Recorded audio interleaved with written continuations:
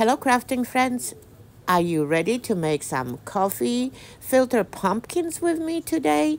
So we are going to make actually two of them. We're going to make the honeycomb pattern pumpkin and then another folded one. So make sure to stay till the end and watch both.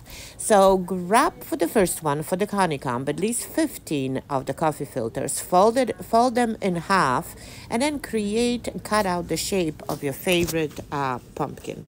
It really is easy. So now we are just going to create our own creases because I do not like the package creases the coffee filters come with. And because I decided to use white, I'm just going to crinkle them some more, straight them out, and that's it. All those package lines are gone.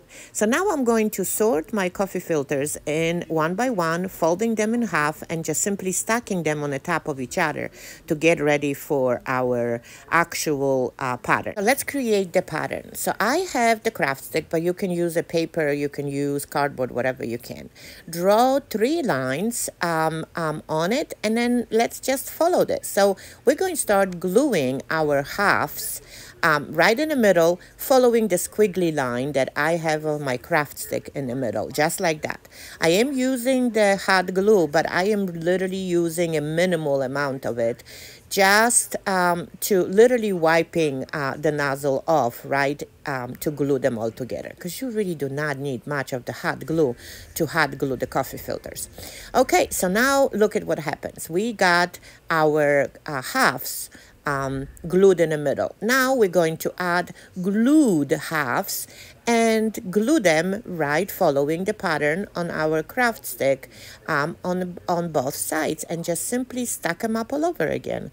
How stinking easy is this pattern, right? So now look what happens. Let's just open this up, and then we do have a gorgeous honeycomb. Of course, there will be some areas that they need help to open up a little bit, but of course, that is not a big deal. Here we go. Let's do it one more time. We do have a gorgeous honeycomb. So now need to connect those beginning and ends by just simply gluing them in 2 places. Because remember, we are adding the connecting the other edges of the coffee filter. So that's it.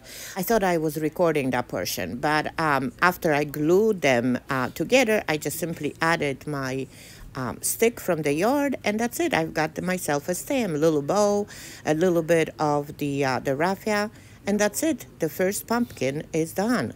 You can decorate it anyway, but stay tuned. I'm going to show you other ways you can decorate those pumpkins. So here is the first one we just made.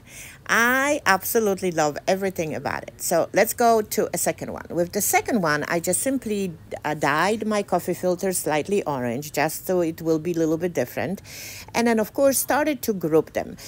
If you've never dyed the coffee filters before, make sure to check the description of this video to see how you can dye your own. Hey, so for the second one, all what you need to do is just grab 4 or 5 coffee filters in a groupings and fold them twice in half. How easy is this project, right? You can literally use any colors that you like to make that pumpkin. I make sure also to check the description. I'll show you all different ways of decorating this pumpkin and using all different colors of your coffee filters to make one. Okay, so my triangles are done. Looks like a little Christmas tree right there. We got another idea.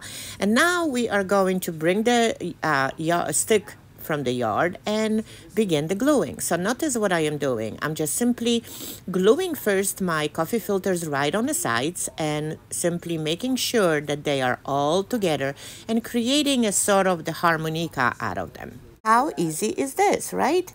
Just simply gluing it. So now when you have all your sorted coffee filters glued together, grab your stick and then glue them all together right on the edges, as you can see I am doing it right now, and then stick your stick right in the middle and then close it up. Look at this. How stinking cute is this? You could actually make them a little bit tighter. I mean, it all depends is how many coffee filters you have on hand. But I absolutely love its shape. So now, of course, a little bit of the leaves that I have out of my picks and whatever leftover pieces I have. Or you have in your stash, a little bit of the satin bow, some pearls right there, some artificial flowers. You can actually roll them all yourself. And that's it. Our pumpkin is done. How easy and how unusual that is.